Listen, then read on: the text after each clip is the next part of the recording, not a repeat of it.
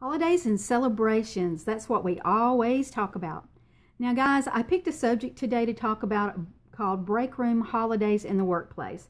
And I'm going to be doing probably a whole series about this because this is something that I get a lot of questions about, and it's worth discussing. Okay, now I realize that this is a term that most of you are not going to be familiar with, because this term probably started about, I'd say, 7 to 10 years ago, and it's a term that is used among corporate people, and they discuss it district to district when they ask questions like, hey, what break room holidays are you going to be having for your people this month? Okay, now let me dive into this and let me break it down to you a little bit more, okay? Now, years ago, companies only celebrated the major holidays like Christmas and New Year's. But we're not talking about the major holidays today, guys. We're talking about those little tiny holidays that are similar to food holidays. Well, most of them that are celebrated are the little food holidays. The food holidays like National Donut Day. I know every one of you have heard of that. You see commercials on TV about National Donut Day. It's always June the 7th, I think.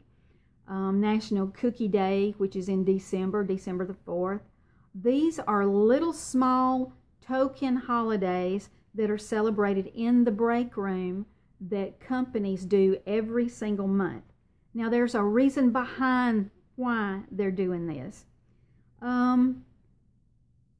In this day and time, the stress levels are so bad in society now, both at work and at home, that companies are having to incorporate ways of lowering the stress levels.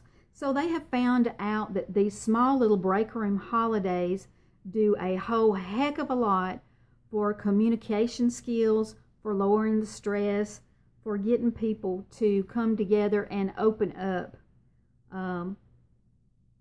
And this means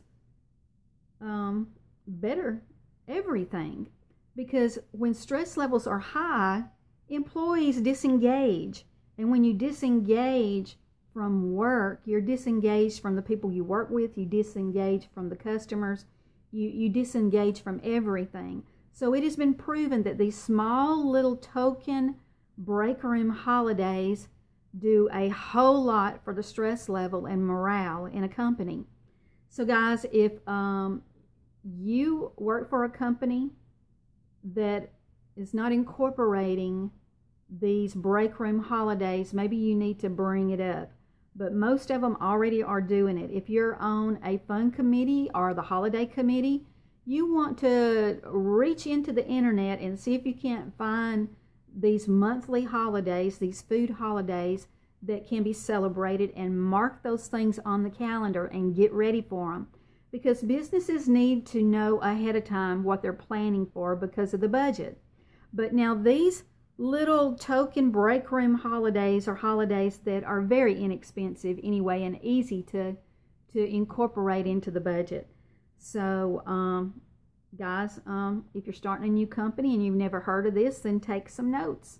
Okay, let's start incorporating some more stuff and lower the stress level for everybody, management, staff, everyone all together. Okay guys, mark those calendars and let's celebrate these holidays. Have fun, guys. We'll see you on the next video.